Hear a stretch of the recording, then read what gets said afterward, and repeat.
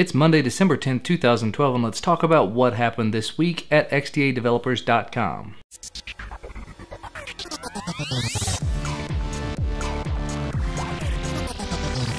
First up, as usual, device ROM update news. If you remember, a little while back, Google unveiled Android 4.2 and released it to the AOSP. However, several devices were left lacking and left out entirely of the AOSP builds for Android 4.2.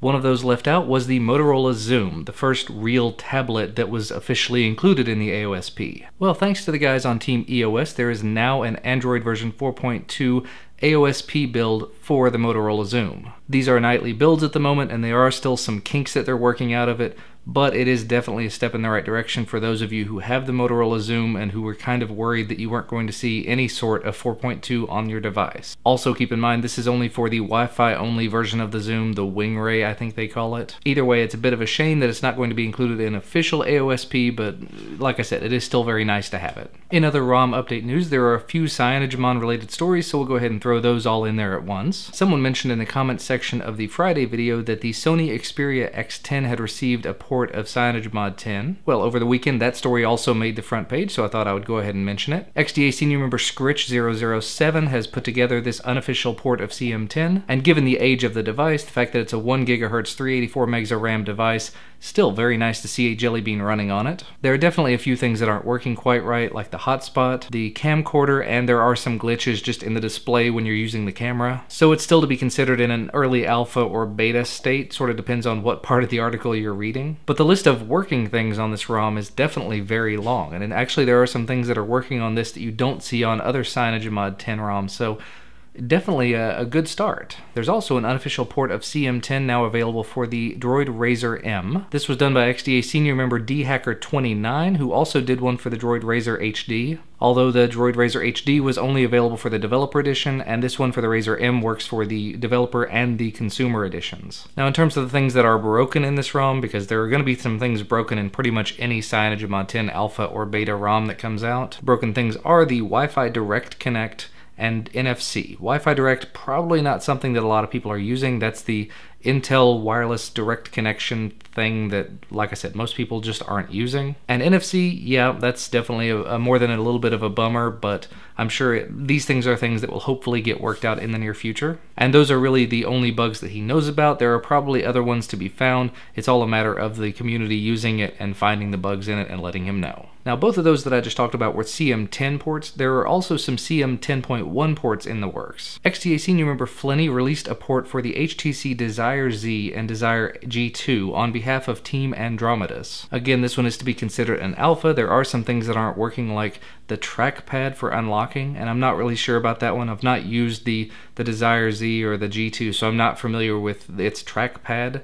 But it says it can't be used for unlocking, so I'm guessing that that's a bit of a decent-sized issue. If you do have one of these devices and you're interested in trying it out, of course do make sure to read the forum thread and get all of the details. And the last CM port I thought I would talk about, XDA recognized developer Zack Console has released a port of CM10 for the Sony Xperia Arc and Xperia Arc S. As I've mentioned with all the other ones, this is considered an alpha, and the things that aren't working are pretty common to other ones like Bluetooth and camera, so it may not be daily driver worthy for you quite yet. Again, as I will say every single time, make sure to read the forum thread to see if there's anything that will pertain to you and see if there's any way that you can help if you're interested in helping. Now, as I've mentioned a few times before, the Samsung Galaxy Note 2, which I've actually got a test device here, has a very neat feature in multi-window mode, multiple things on the screen at the same time, where you can just kind of pull out like that, if it'll work, there we go, and have multiple things running on your device at the same time.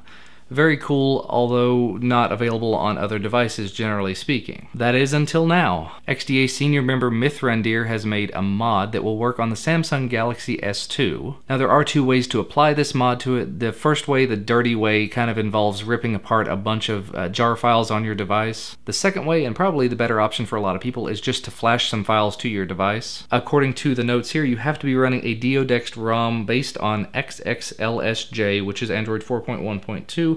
It does give you some nice extra options like extra buttons on your lock screen. So if you do have the Galaxy S2 and you're capable of running that ROM, or if you're capable of ripping apart some jars and APKs and you want to try it the hard way, you might be interested in trying this out, because after using the Galaxy Note 2 for a little while, I'm definitely a big fan of the multi-windowed feature, although I don't know exactly how useful it's going to be long term. It's really a big novelty thing. Anyway, like I said before, like I say all the time, read the forum, read the thread, see what is applicable to you, and make sure you don't brick your device, please.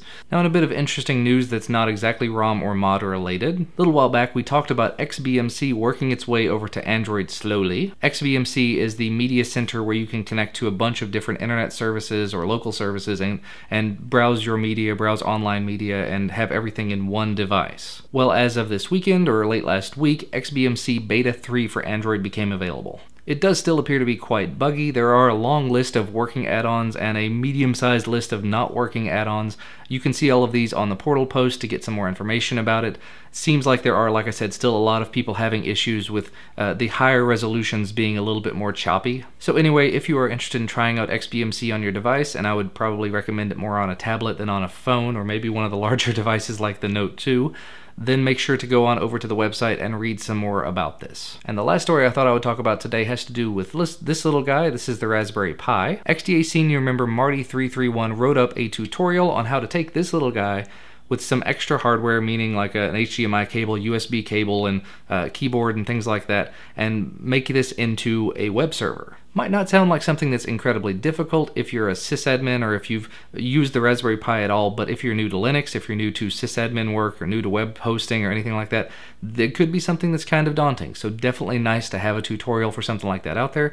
And again, nice use of the Raspberry Pi forum that has been added to the XDA site in the last few weeks. Anyway, I think that's going to be about all from me for today. As always, thank you so much for watching, and I will see you on Friday. One last thing I completely forgot to mention, so I'm filming it on the Galaxy Note front-facing camera. Good test.